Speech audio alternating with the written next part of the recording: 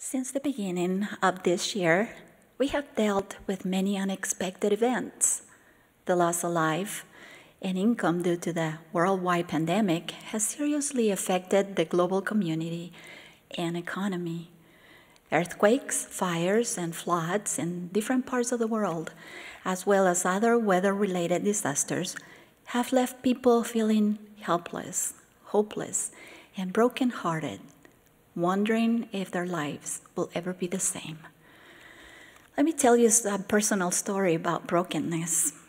When our children were young, they decided they wanted to take piano lessons. My husband Rudy and I wanted to provide our children this opportunity, but we had no piano. We could not afford a new piano, so Rudy started looking for a used piano. That year for Christmas, he surprised us all with a piano, and through the years, our children learned to play. When our sons grew up and left the house, the old piano just collected dust, so we sold it. A few years went by and we had saved some money. One day Rudy said, "I think it's time to get a new piano." I asked, "Why would we get a new piano when neither of us play?" He said, "Oh, but we can get a piano that plays itself. By using an iPad, you can program the piano to play over 4,000 songs, including hymns, tabernacle choir songs, all the primary songs, and so many more." Well, Rudy is a great salesperson, to say the least. We purchased a beautiful new player piano, and a few days later, two big, strong men delivered it to our house. I showed them the way where I wanted it and moved out of the way. It was a heavy baby grand, and to fit it through the door, they removed the legs and managed to put the piano sideways on top of a moving dolly that they had brought with them. Our house sat on a little bit of a slope, and unfortunately, earlier that day, it had snowed, leaving things wet and slushy. Can you see where this is going? While moving the piano up the little slope, it slipped, and I heard a big, loud crash. The piano had fallen off the moving dolly and hit the ground so hard that it left a big dent in our lawn. I said, "Oh my goodness, are you okay?" Thankfully, both men were okay. Their eyes were wide as they looked at each other, and then they looked at me and said, "We are so sorry. We'll take it back to the store and our manager will call you." Soon the manager was talking with Rudy to arrange delivery of a new piano. Rudy is kind and forgiving and told the manager it was okay if they just repaired the damage and brought back the same piano. But the manager insisted that we would get a new one. Rudy responded saying, "It can't be that bad. Just fix it up and bring it over." The manager said, "The wood is broken, and once the wood is broken, it can never sound the same. You will get a new piano."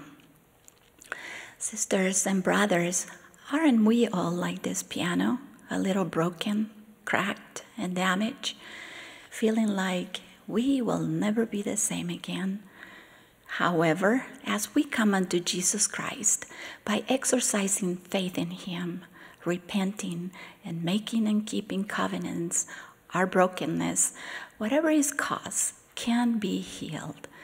This process, which invites the Savior's healing power into our lives, does not just restore us to what we were before, but makes us better than we ever were. I know that through our Savior Jesus Christ, we can all be mended, made whole, and fulfill our purpose, just like a beautiful sounding brand new piano. President Russell M. Nelson taught, where sore trials come upon us, it's time to deepen our faith in God, to work hard, and to serve others. Then He will heal our broken hearts.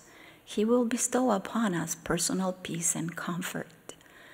Those great gifts will not be destroyed even by death. Jesus said, "Come unto me, all ye that labor and are heavy laden, and I will give you rest. Take my yoke upon you and learn of me, for I am meek and lowly in heart, and ye shall find rest unto your souls. For my yoke is easy and my burden is light. To heal brokenness by coming unto him, we need to have faith in Jesus Christ. Having faith in Jesus Christ means relying completely on him, trusting in his infinite power and love. It includes believing his teachings. It means believing that even though we do not understand all things, he does, because he has experienced all of our pains, afflictions, and infirmities. He knows how to help us rise above our daily difficulties. As we come unto him, we can be filled with joy, peace, and consolation. All that is hard and challenging about life can be made right through the atonement of Jesus Christ. He has counseled us. Look unto me in every thought, doubt not, fear not. In the Book of Mormon, when Alma and his people were nearly crushed by the burdens placed upon them, the people pleaded for relief.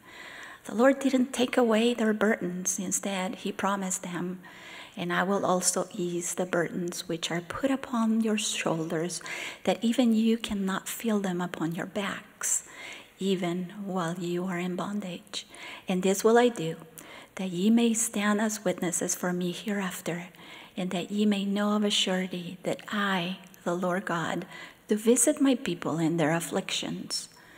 And now it came to pass that the burdens which were laid upon Alma and his brethren were made light.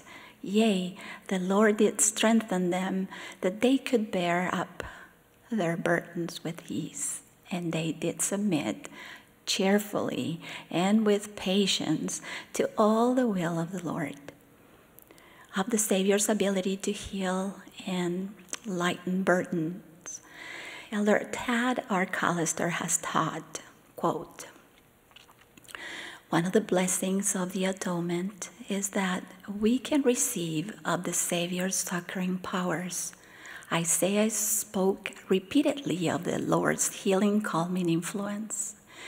He testified that the Savior was a strength to the needy in his distress, a refuge from the storm, a shadow from the heat.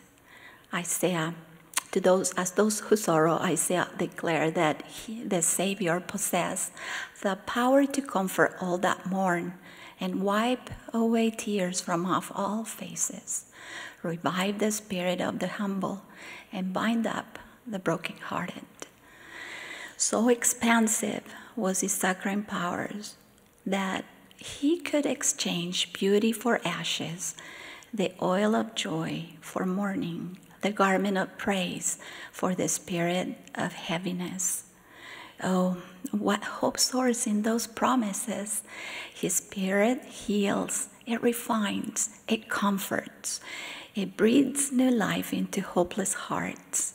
It has the power to transform all that is ugly and vicious and worthless in life to something of supreme and glorious splendor. He has the power to convert the ashes of mortality to the beauties of eternity, close quote.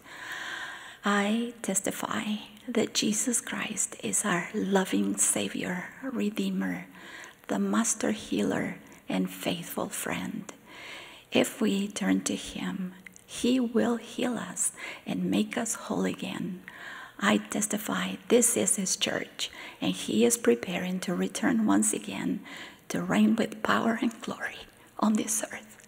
In the name of Jesus Christ, amen.